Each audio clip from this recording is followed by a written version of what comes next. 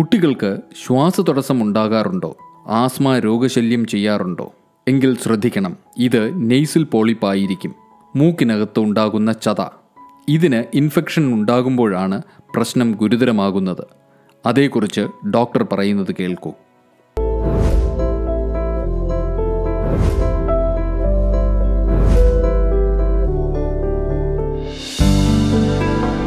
Ethnic Health Code in Public Interest.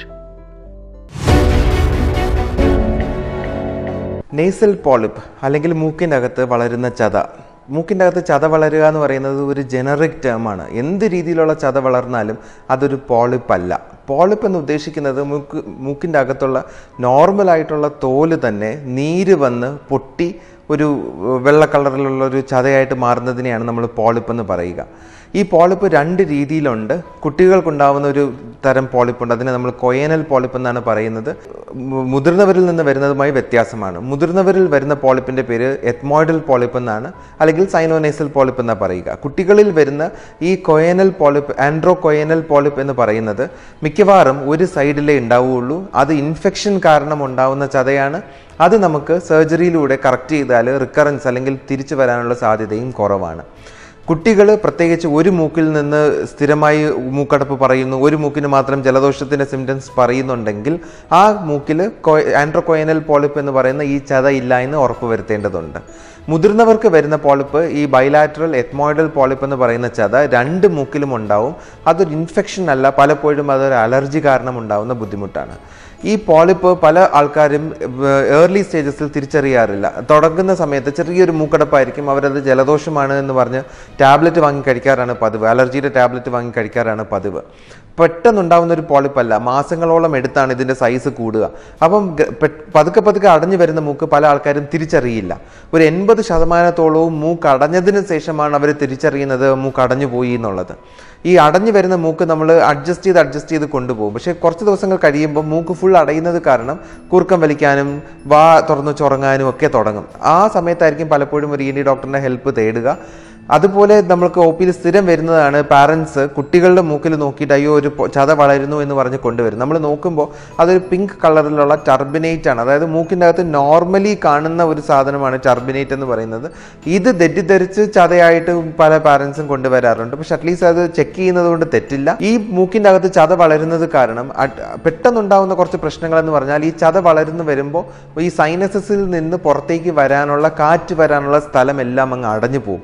അപ്പം ഈ സൈനസസിൻ്റെ അകത്തുണ്ടാവുന്ന secretions എല്ലാം, ഈ കഫം എല്ലാം കെട്ടിക്കിടക്കുകയും ആ കെട്ടിക്കിടക്കുന്ന കഫത്ത് ഒരു ഇൻഫെക്ഷൻ വരികയും അത് കാരണം സൈനസൈറ്റിസ് പോലെ വരാനുമുള്ള സാധ്യത കൂടുതലാണ്. അപ്പം ഇടയ്ക്കിടയ്ക്ക് തലവേദന, കഫം, ജലദോഷം പിടിക്കുക, ഇങ്ങനെയുള്ള രോഗലക്ഷണങ്ങൾ കൂടുതലായിരിക്കും. അത് പെട്ടെന്നുണ്ടാകുന്ന സിംറ്റംസ് ആണ്. ലോങ് ടേം വർഷങ്ങളോളം ഇങ്ങനെ ചത നിൽക്കുകയാണെങ്കിൽ, ഈ ചത മൂക്ക് ഫുൾ നിറഞ്ഞിരിക്കുകയാണെങ്കിൽ മൂക്കിലൂടെ നമുക്ക് ശ്വാസം എടുക്കാൻ പറ്റുന്നില്ല.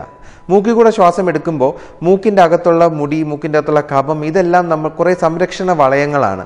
നമ്മളിപ്പോൾ സ്വിറ്റ്സർലാൻഡിൽ നിൽക്കുന്ന ഒരു നെഗറ്റീവ് ടെമ്പറേച്ചറിൽ നിൽക്കുകയാണെങ്കിൽ പോലും നമ്മൾ എടുക്കുന്ന ശ്വാസത്തെ ഈ മൂക്കാണ് നമ്മുടെ നോർമൽ ബോഡി ടെമ്പറേച്ചറിലേക്ക് മാറ്റി ശ്വാസകോശത്തേക്ക് എത്തിക്കുക. അല്ലാതെ ഒരു നെഗറ്റീവ് ടെമ്പറേച്ചർ ലെയർ അതുപോലെയല്ല ഉള്ളിലേക്ക് പോവുക. ഈ ഫംഗ്ഷൻ, ഈ ജോലി മൂക്കിൻ്റെതാണ്. പക്ഷേ മൂക്കിൻ്റെ അകത്തൊരു പോളിപ്പ് വളർന്നിരിക്കുകയാണെങ്കിൽ വായിലൂടെ ശ്വാസം എടുക്കുന്ന ആൾക്കാർക്ക് ഇങ്ങനെയുള്ള സംരക്ഷണ വളയങ്ങളൊന്നും ഉണ്ടാവില്ല. വെളിയിലുള്ള ടെമ്പറേച്ചർ എത്രയാണോ അതാണ് ഉള്ളിലോട്ട് പോകുന്നത്. വെളിയിലുള്ള പൊടി, പുക, അതെല്ലാം വായിലൂടെ നേരെ എടുത്ത് ശ്വാസകോശത്തേക്ക് പോവുകയാണ്. അങ്ങനെ നിരന്തരമായി വാ തുറന്ന് ഉറങ്ങുകയാണെങ്കിൽ ഈ ഇതുപോലുള്ള ആൾക്കാർക്ക് താഴെയുള്ള ശ്വാസകോശത്ത് ഒരു പ്രോബ്ലം വരാം. ആസ്മ, ന്യൂമോണിയ പോലുള്ള പ്രശ്നങ്ങൾ വരാം. അതുപോലെ മൂക്കിൽ സ്ഥിരമായി വർഷങ്ങളോളം ചത നിൽക്കുമ്പോൾ രാത്രി ഉറങ്ങുന്ന സമയത്തൊക്കെ മൂക്കിൻ്റെ അകത്ത് ഈ ചത ഇരിക്കുന്നത് കാരണം നമുക്ക് കിട്ടുന്ന ഓക്സിജൻ്റെ അളവ് കുറവാണ്. കാരണം കുറച്ച് വായുവേ ഉള്ളിലോട്ട് പോകുന്നുള്ളൂ, അതിലുള്ള കുറച്ച് ഓക്സിജനെ നമുക്കുള്ളിൽ എത്തുന്നുള്ളൂ. ഈ കിട്ടുന്ന ഓക്സിജൻ വച്ച് വേണം ഹാർട്ടിന് എല്ലാ സ്ഥലങ്ങളിലും ഓക്സിജൻ എത്തിക്കാൻ. മറ്റെല്ലാ അവയവവും കുറച്ച് കോംപ്രമൈസ് ചെയ്യും, ബ്രെയിൻ മാത്രം കോംപ്രമൈസ് ചെയ്യില്ല. ബ്രെയിനിന് ആവശ്യമുള്ള ഓക്സിജൻ കിട്ടുക തന്നെ വേണം. അപ്പോൾ ഹാർട്ടാണ് അത് എക്സ്ട്രാ വർക്ക് ചെയ്യുന്നത്, ബ്രെയിനിലേക്കും മറ്റവയവങ്ങളിലേക്കും ഓക്സിജൻ കൂടുതൽ കറക്റ്റ് അളവിൽ എത്തിക്കുക എന്നുള്ളത്. കിട്ടുന്നത് കുറച്ച് ഓക്സിജനാണ്, അത് കൂടുതൽ എത്തിക്കാൻ വേണ്ടി ബന്ധപ്പെടുന്ന ഹാർട്ട് 5 വർഷം 10 വർഷം ആകുമ്പോൾ ഹാർട്ടിൻ്റെ ഓരോ പ്രശ്നങ്ങൾ, കോർ പൾമണയിൽ എന്ന് പറയുന്ന പോലുള്ള ഹാർട്ടിൻ്റെ ഇഷ്യൂസ് ഉണ്ടാവാനുള്ള സാധ്യതയുണ്ട്.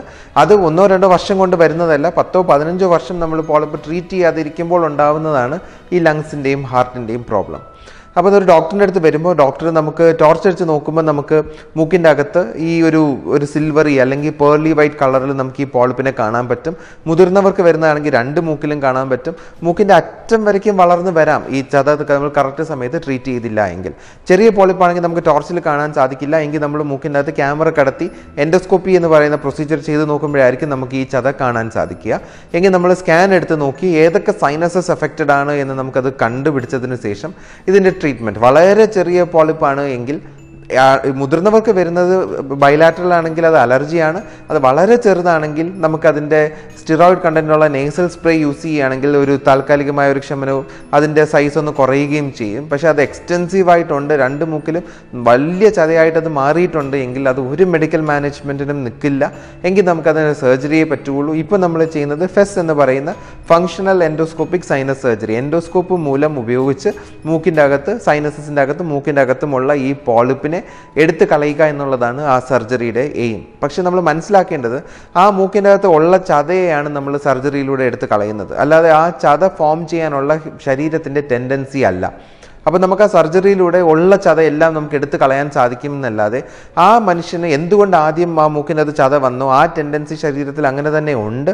അപ്പം സർജറി കഴിഞ്ഞാലും നമ്മൾ കറക്റ്റ് ഫോളോ അപ്പ് യൂസ് ചെയ്ത് അലർജി സിംറ്റംസ് കൺട്രോൾ ചെയ്ത് കൊണ്ടുപോയില്ല എങ്കിൽ തിരിച്ചതുപോലെ വരും.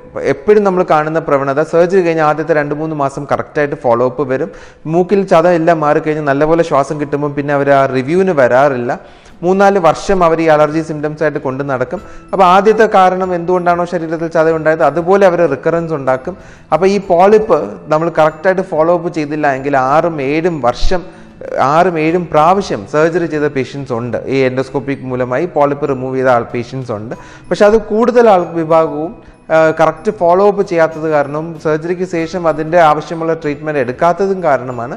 എന്നാൽ അതിൽ കുറച്ച് വിഭാഗം ആൾക്കാർക്ക് സിസ്റ്റിക് ഫൈബ്രോസിസ് പോലുള്ള കുറച്ച് ജനറ്റിക് കണ്ടീഷൻസ് ഉള്ള ആൾക്കാർക്കാണെങ്കിൽ നമ്മൾ സർജറി ചെയ്താലും 6-8 മാസത്തിനുള്ളിൽ തന്നെ ചിലപ്പം അത്രയും അഗ്രസീവായിട്ട് തിരിച്ച് പിന്നെയും ചത വളർന്നു വരാനുള്ള സാധ്യതയുണ്ട്.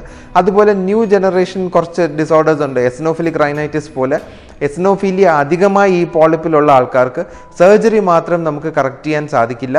ഇമ്മ്യൂണോ മോഡുലേറ്റേഴ്സ് ഇമ്മ്യൂണിറ്റിയാണ് ഈ പ്രശ്നം ഉണ്ടാക്കുന്നത്. അലർജി പ്രോബ്ലം ലീഡ് ചെയ്യുന്നത് ഇമ്മ്യൂണിറ്റിയിലോട്ടാണ്.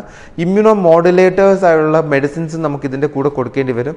ഈവൻ നമ്മൾ കുറച്ച് റീസെൻ്റായിട്ട് യൂസ് ചെയ്യുന്ന കുറച്ച് ആൻറ്റിബയോട്ടിക്സിന് ആൻറ്റിബയോട്ടിക് പ്രോപ്പർട്ടിക്ക് വേണ്ടിയിട്ടല്ല നമ്മൾ ഇതുപോലുള്ള പേഷ്യൻസിന് പോസ്റ്റ് ഓപ്പറേറ്റീവ്ലി കൊടുക്കുക. ആ ആൻറ്റിബയോട്ടിക്കിനുള്ള ഇമ്മ്യൂണോ മോഡുലേറ്ററി പ്രോപ്പർട്ടിക്ക് വേണ്ടിയിട്ടാണ് കൊടുക്കുക. നമ്മൾ മാക്രോളിഡ് ആൻറ്റിബയോട്ടിക്സ് നമുക്ക് ഇമ്മ്യൂണോ മോഡുലേറ്ററി പ്രോപ്പർട്ടിക്ക് വേണ്ടിയെങ്കിൽ ഇത് നമുക്ക് യൂസ് ചെയ്യാം. അത് mainly infection control ചെയ്യാനല്ല. Immuno modulatory property ഉപയോഗിച്ചാൽ സർജറിക്ക് ശേഷം ചത വരാനുള്ള സാധ്യത കുറവാണ്. നിങ്ങൾക്ക് വേണ്ട എല്ലാ ആരോഗ്യ അറിവുകൾക്കും ethnic health കോട്ടിൻ്റെ YouTube channel subscribe ചെയ്യുക. ബെൽ ഐക്കൺ അമർത്തി ഓൾ എന്ന ഓപ്ഷൻ സെലക്ട് ചെയ്യാൻ മറക്കരുത്. എത്നിക് ഹെൽത്ത് കോട്ടിൻ്റെ എല്ലാ വീഡിയോകളും എപ്പോഴും ഫേസ്ബുക്ക് പേജിലും. Ethnic Health Code, forward to good health.